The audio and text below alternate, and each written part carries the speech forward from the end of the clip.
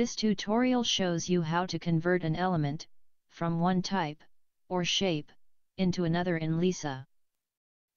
The Change Element Shape tool button is used to convert between the available shapes and types of elements. For example, 4-node quadrilaterals, which are linear elements, can be converted into 8-node quadrilaterals, which are quadratic elements. Or, triangle elements can be converted into quadrilateral elements.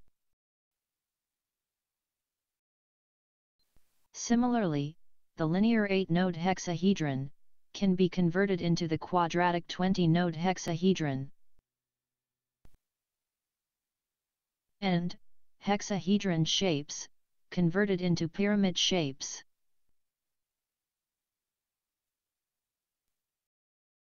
Converting to some quadratic shapes might be a two-step process. For example, to convert a linear quadrilateral into a quadratic triangle. First, the quadrilateral will have to be converted to a linear triangle. And then, the linear triangle will be converted to a quadratic triangle. To cut away a model's display, to look inside of it, this slider can be used. As can be seen, this model is a solid element mesh. Moving the slider back will restore the model's view.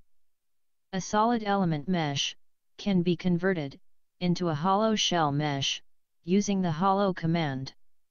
Using the slider, you can verify that the inside of the mesh is now hollow.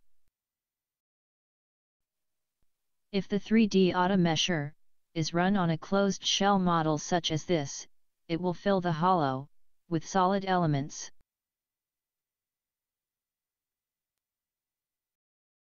This ends the short but essential tutorial on converting elements from one type to another.